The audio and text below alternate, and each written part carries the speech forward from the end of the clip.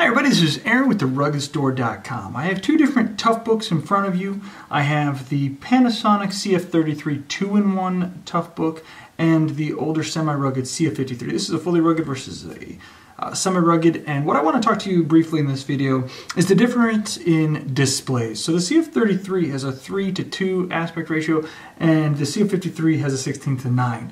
Now don't let the bigger numbers fool you. The CF-33 definitely has a better display. So you can already see I have a website, I'm trying to compare apples to apples here for you. And this is a Amazon website, very well formatted website that is very adaptable to a lot of different devices. This is a 14-inch display displaying at 16:9. This is a 12-inch display displaying at 3:2.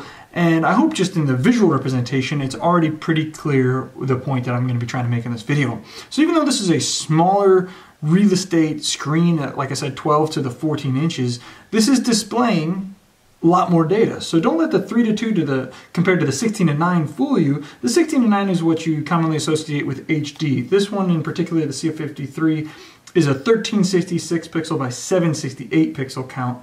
And the more familiar 16:9 ratio, the 1920 by 1080p, is also a 16:9 ratio.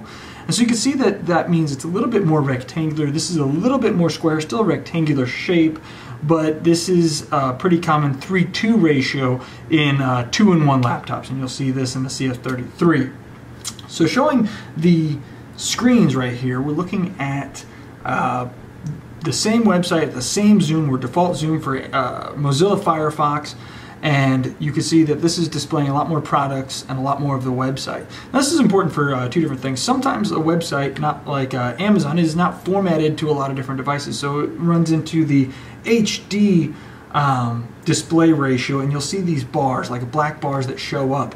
So the website still has the function, so it utilizes bandwidth, so to display those black bars, and utilizes battery power, but you might have to scroll back and forth to get all of the website. The 3:2 aspect ratio is a lot better formatting to get all of the website, all of the sidebars, and utilize all of your screen space. So even though you might get a 14-inch display, you might not be utilizing all of the real estate you have if you had a 3:2 display at 12 inches. So I'm going to switch it really quick over to Fox News, just another commonly known website, just to show a little bit more visual comparison. So you see automatically, even at the 100% zoom, default zoom, it's at the same zoom for the browser.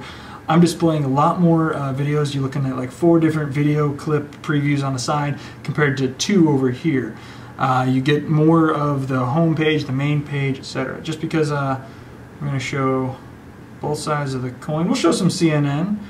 We're not biased towards one news source or the other. We'll show CNN, and it looks like we're doing some reloading, but this one looks like it gave us a advertisement, so let me see if I can just refresh this here, just to compare.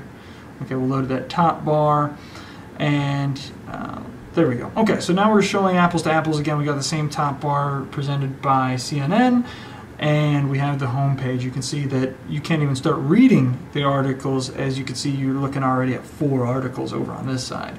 So that display ratio on this side compared to this one is utilizing a lot more of the real estate. And you can always zoom in on this and change the viewpoint to be able to zoom in. And if you wanted a higher font size or bigger font size, and you wanted to be able to make it easier to read, you could always do that with this screen. But when you zoom out with this screen, everything becomes a lot blurry. And I will try to show that here in a second, but I wanted to show through the last example, Google Sheets. So this is a very important example because this is a very good commercial application for this screen. So you can see the rows the columns are very similar. At the default zoom, you're looking at M, and it ends with M, and we're getting a little bit of column N. But where it really shines is the rows. You're looking at the default zoom, you're only able to see up to 21 over on this side. We got all the way down to 30 on this side. And we can always, like I said, zoom in on this data, but if we zoom out, it becomes a lot less clear. There's a lot more pixels to work with, so it's a more crisp, clear definition on this side. So hopefully this is a good visual demonstration of the CF-33 display versus the CF-53 display. And so the aspect ratio, the pixel count, is just all around superior on the CF-33. So if you're looking for something that you want very good utilization of a smaller screen, or in this case it's quite a large screen, it's a 12-inch display, the CF-33 is definitely the way to go.